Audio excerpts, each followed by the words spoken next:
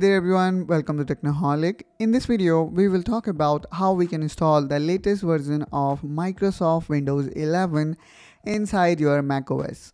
We will talk about all completely free legit method. For that, we're going to use a VMware Fusion tool instead of Parallel, which generally comes with a cost. So without further ado, let's get started.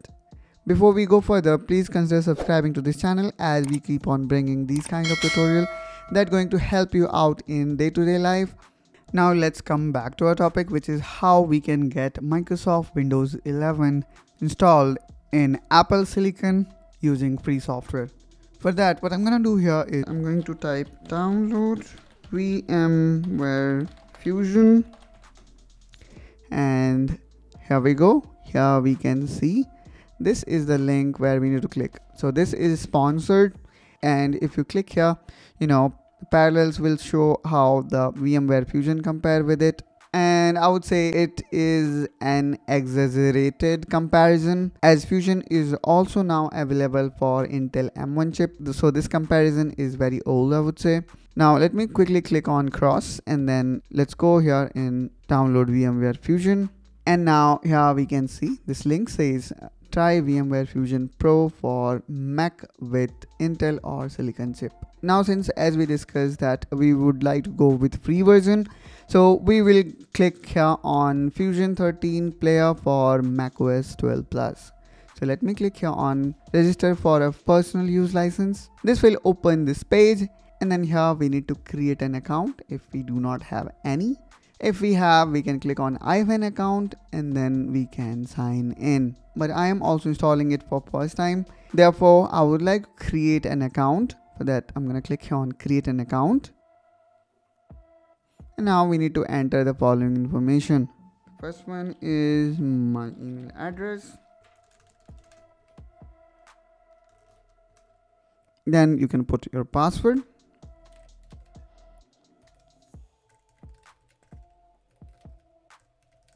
Then here you can provide other detail.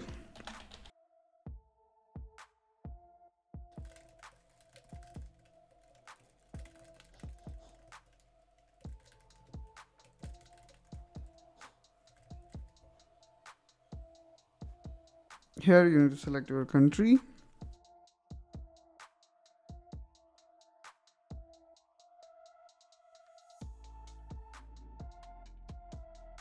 And then here we need to agree to the terms and condition.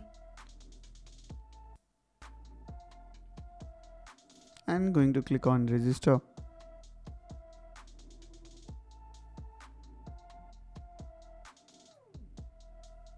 After that, we need to activate our profile. For that, you will be receiving an email in your Gmail account. Now check your email and enter the code. So I'm gonna do the same.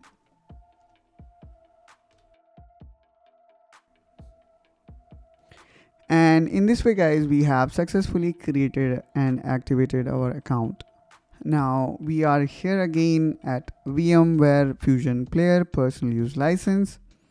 Now let me click here on I have an account. Now use the same credential with whom you did sign up.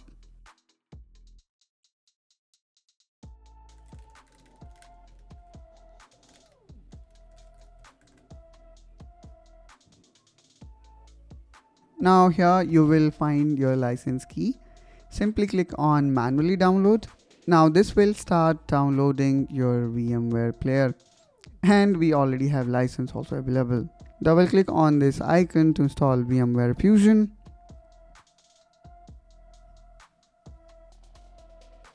Click on open. Now you need to enter your credential.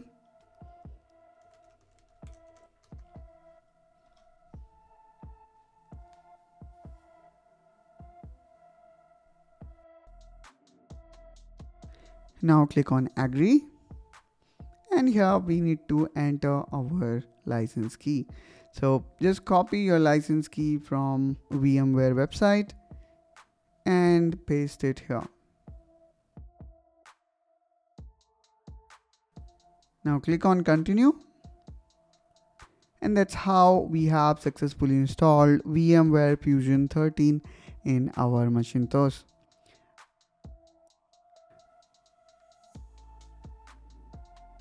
Now click here on allow, go to system setting, and here in accessibility we need to provide some additional access to VMware Fusion. Just click on this checkbox and then enter your password, and this will provide necessary permission for VMware to perform optimally. Now here you can see the VMware Fusion automatically started and giving us these three options. The easiest one out of this, I would say, is this one, which says get Windows from Microsoft. Just click on that and then click on continue. Now again we need to click on continue, and then from here you need to select the window that you want to install and then click on download window. The VMware Fusion will itself download the complete Windows 11, and you do not need to worry about making things super easy. I would say this was the biggest hassle, now got resolved, so it is as easy as Parallels. The only little more time consuming, I would say, is your registration process. Everything else, I would say, is super smooth. And as we witnessed, we got VMware Fusion legit from its official site for completely free, which for sure going to give you enormous value when we compare it to Parallel. Although I would say Parallel have its own advantage, but here you are getting Parallel like feature for free. So let's wait for this Windows 11 to get downloaded. Okay, so now here we can see we have successfully downloaded Windows 11, and this continue button is now enabled. Let's click on that, and now here we're going to select UEFI and then click continue. Now I would say keep this setting as it is, and in case of password, here you can put your machine password that you want to provide and then click continue. Now here you need to create virtual disk. Let's keep all these settings as it is and click on continue. Now click on finish, and I'm gonna click on save. And there we go. Here we need to press any button so that the system can boot. And now here it is asking us to select language. So let's keep it as it is. Click on next and click on install now. Now I'm gonna make this one as full screen. So here it is asking us to provide product key. If you have, you can put it. I do not have as of now, so I'm gonna click on I don't have product key. And then from here, I'm going to select the appropriate operating system that I would like to install. Then click on terms and condition, click on custom and click on next. And now the Windows will install automatically. So let's wait for a while till the Windows get installed.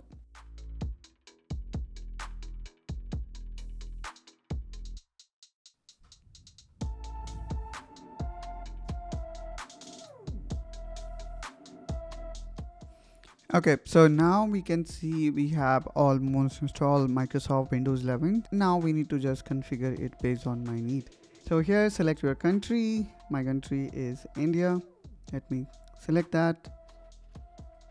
Then here, which is right keyboard for you. You can go with your preferred one. Then if you want to add second keyboard layout, then you can do that as well. I'm gonna click on skip. And let me tell you one thing which makes this Windows so special is this Windows is made for ARM based silicon, which I would say would be very interesting to see how it performs.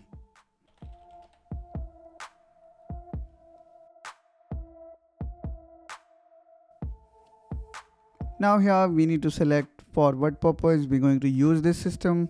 I'm going to use it for personal use. Now let me click next. Then here we can actually sign in using our Microsoft account if you have. So I do have. Let me quickly sign in. Now you also have an option to restore your system from another location, but here I would like to set this up as new PC. So I'm gonna click on more option and then I'm gonna click on setup as a new PC. Now here we will be creating our pin. So let me quickly create my pin here. Then let me click OK. Then click on next, accept. And then here we can actually define how we want to use this. So I would like to use this as for development, for taking notes, and for creativity. And let's click on accept. Then we need to click here on skip and then click on accept.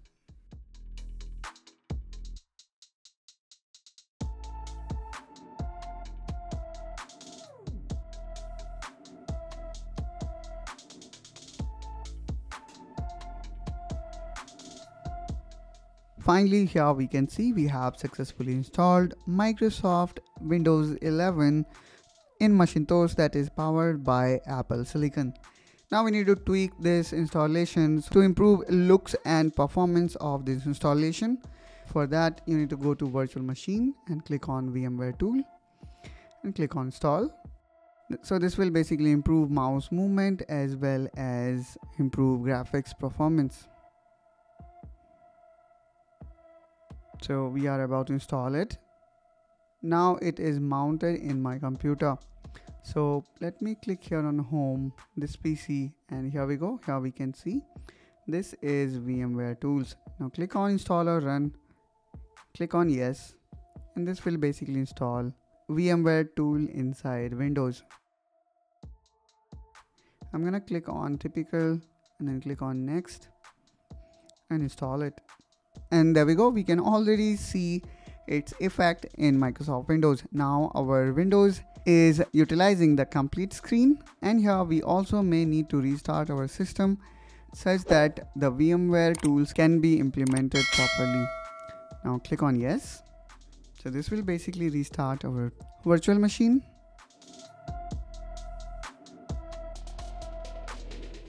And there we go. Let me enter my PIN.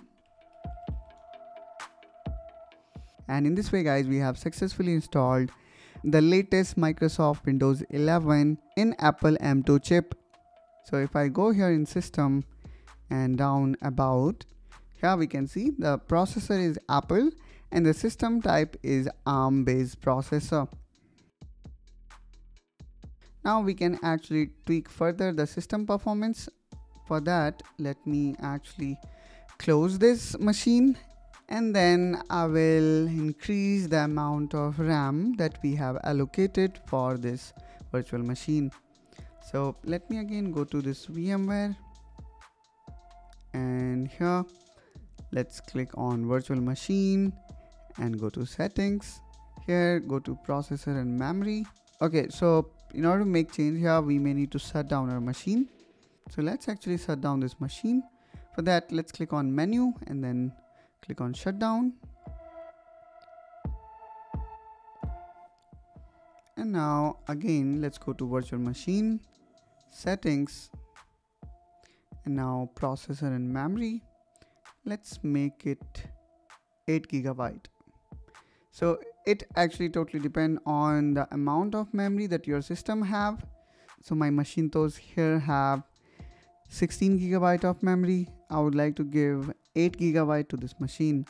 So 8 GB is 8192. So let me type here manually 8192.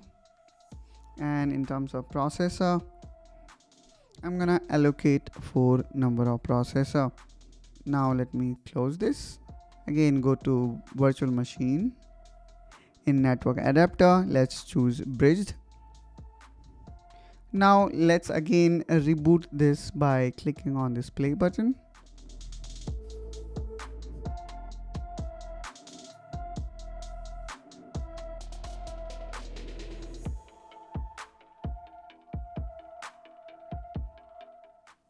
Now reboot this again by clicking on this play button.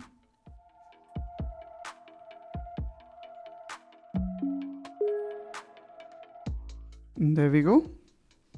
We have successfully rebooted it, and now let's have a look on amount of RAM this system have.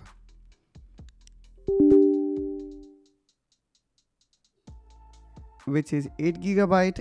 And let's also check device manager. to see number of processor available here, and here we can again see the number of processor we have specified, which is 4. So that's all guys from my side in this video. I hope that you find this video helpful, informational. If yes, then do like and subscribe to this channel for more such content, and I will see you soon in my next video. Till then, you take care and bye bye.